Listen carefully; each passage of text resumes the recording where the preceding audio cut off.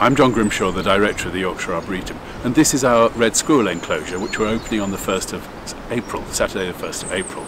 And what we're trying to do here is to introduce people to the charms and the delightfulness of the native red squirrel, and to let people see what the sort of squirrels we should have in our woodlands, as opposed to the grey squirrels, which are alien, invasive species from North America, which do an enormous amount of damage to our trees and to the general wildlife around the place. And of course, if you have grey squirrels in the vicinity, you don't have red squirrels, because they carry a squirrel pox, which kills red squirrels.